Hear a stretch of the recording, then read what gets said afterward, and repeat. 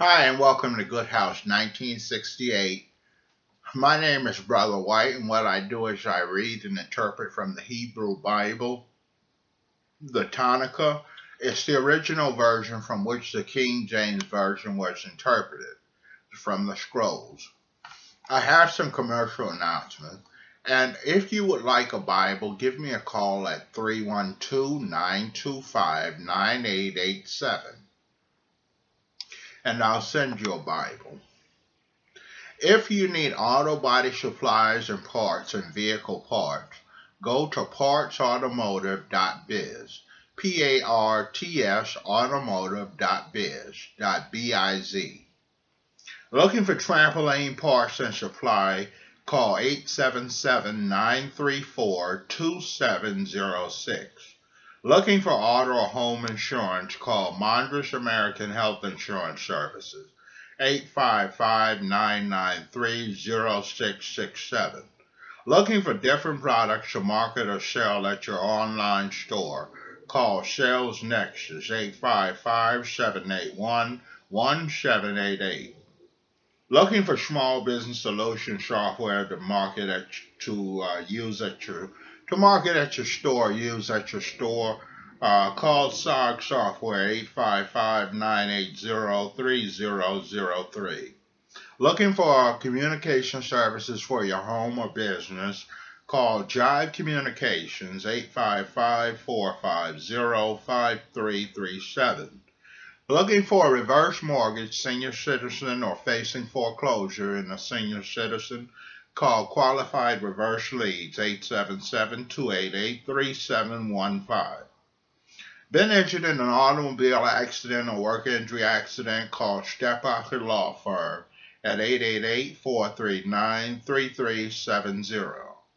Looking to attend a college or university, call the National Education Center at 866-947-9784.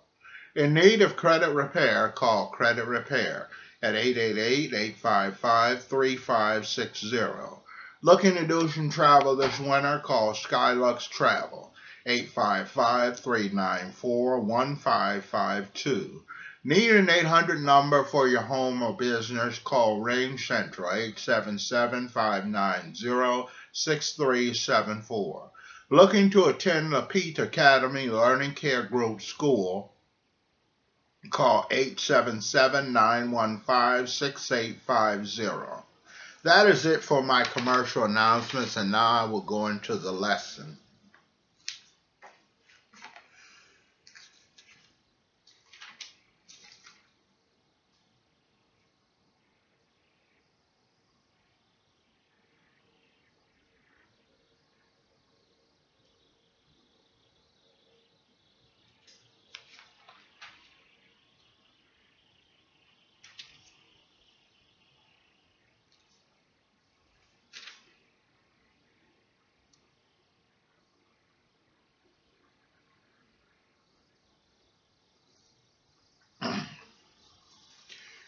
Then Yosef went in and told Pharaoh, my father and brothers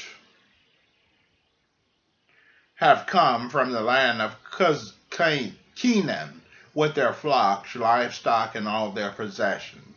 Right now they are in the land of Goshen. He took 5 of his brothers and presented them to Pharaoh. Pharaoh said to his brothers, what is your occupation? They answered Pharaoh, your servants are shepherds, both we and our ancestors. And added, we have come to live in the land, because in the land of Canaan there is no place to pasture your servants' flocks. The famine is so severe there. Therefore please let your servants live in the land of Goshen. Pharaoh said to Yosef, your father and brother have come to you, and the land of Egypt lies before you. Have your father and brothers live on the best property in the country. Let them live in the land of Goshen. Moreover, if you know that some of them are particularly competent, put them in charge of my livestock. Joseph then brought in Yaakov his father and presented him to Pharaoh. And Yaakov blessed Pharaoh, and Pharaoh asked Yaakov, how old are you? And Yaakov So Pharaoh also, Yusuf's father, becomes a blessing to Pharaoh. Just as God blessed Pharaoh because of Yusuf, he now blesses him because of Jacob. Jacob replied, "The time of my stay on this earth has been 130 years. Then they have been few and difficult, fewer than the years my ancestors lived." Then Jacob blessed Pharaoh and left his presence. Joseph found a place for his father and brothers and gave them property in the land of Egypt, in the best region of the country, in the land of Ramses, as Pharaoh had ordered.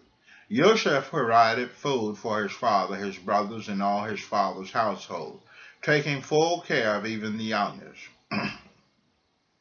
There was no food anywhere, for the famine was very severe, so that both Egypt and Canaan grew weak from hunger. Joseph collected all the money there was in Egypt and Canaan in exchange for the grain they brought and put the money in Pharaoh's treasury. When all the money in Egypt had been spent, and likewise in Canaan, all the Egyptians approached Joseph and said, "Give us something to eat, even though we have no money. Why should we die before your eyes?" Joseph replied, "Give me your livestock. If you don't have money, I will give you food in exchange for your livestock." So they brought Joseph their livestock, and Joseph gave them food in exchange for the horses, flocks, cattle, and donkeys. All that year he provided them with food in exchange for all their livestock.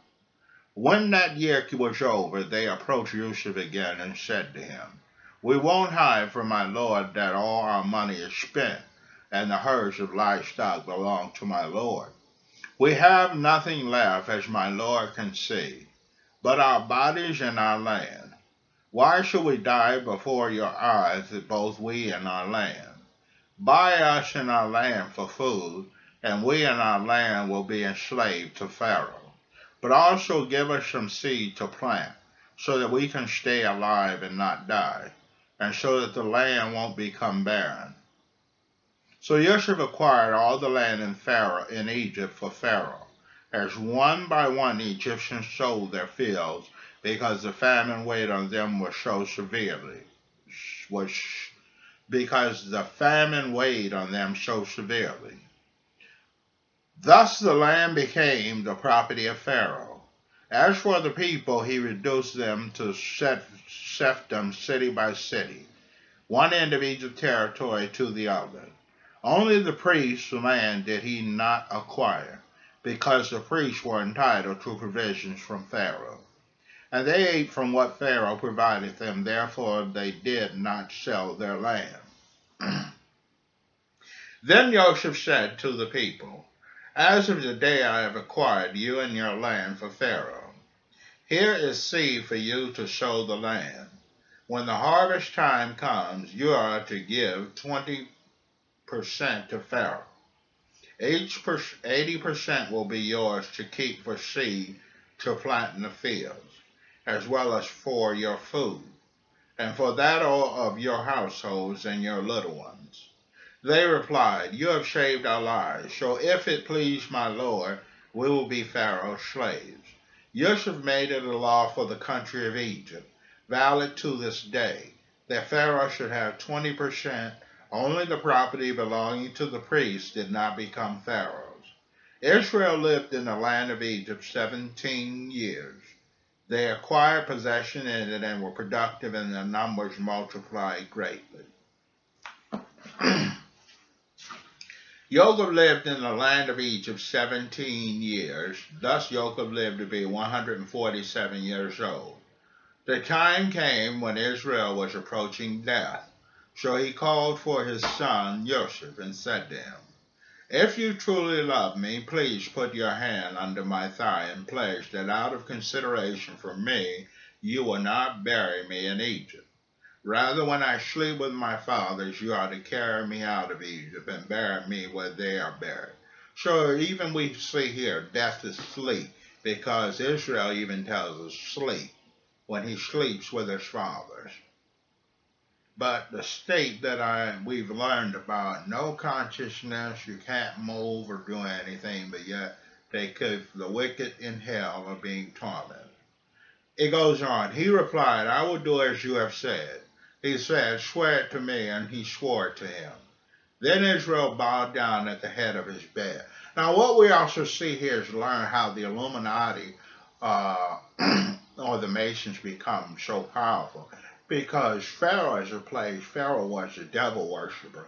And these powers came from his rulership over the people. So we see here the first strike when Pharaoh acquired everything and everyone as a slave in Egypt and built his wealth off of them. It just passed on from generation to generation, which is how we see the Illuminati became so powerful with banks and owning everything.